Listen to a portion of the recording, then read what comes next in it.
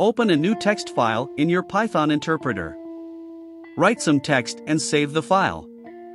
Reopen the file to append some more text and read the file again. Always use with command to open any file. It will ensure that file will be automatically closed once you have exited from the with loop. Let's create a new text file with name test. You can use option X if no file with that name exists. Use write command to enter some text.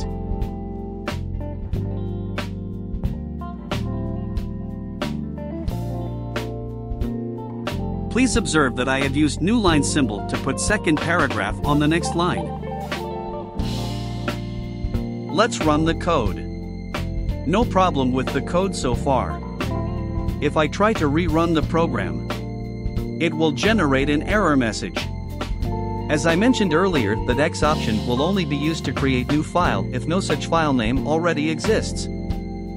Alternatively, you can use W or write command to enter new text. It will erase any existing text of file. So be careful while using it.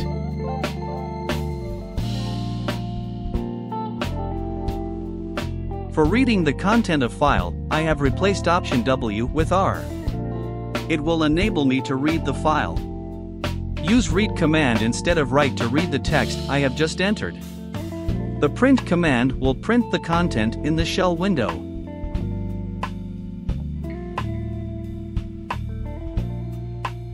We have completed first part of our exercise to create new file and write some text in it. Now, coming to second part, I need to append some new text after opening the existing file. We need to use a or append option.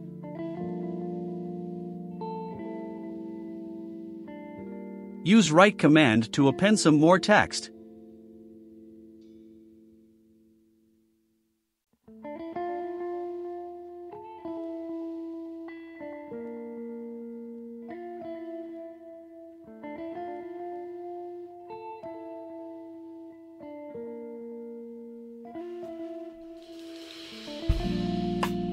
Run the code.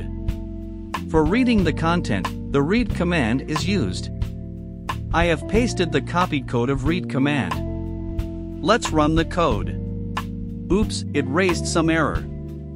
I forgot to change the append option with read option. It will be fine now. Please note that append command will enter text next to the existing text. I should have used new line symbol for putting text on the next line. If you are not comfortable with using separate commands for reading and writing file, you can use a single option, R+ for both reading and appending your file contents. Use write command as usual to append new text.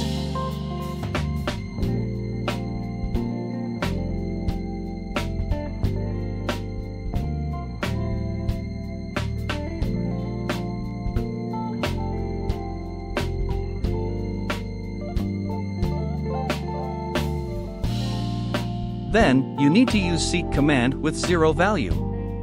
It will enable reading the file from start of text. Use read command again to print the output.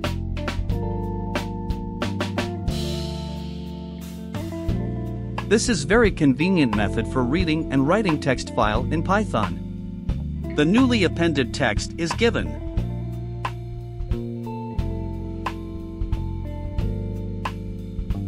It is your turn now to test your code if you don't use seek command. Just play with the code to get hold of the concept. Happy coding!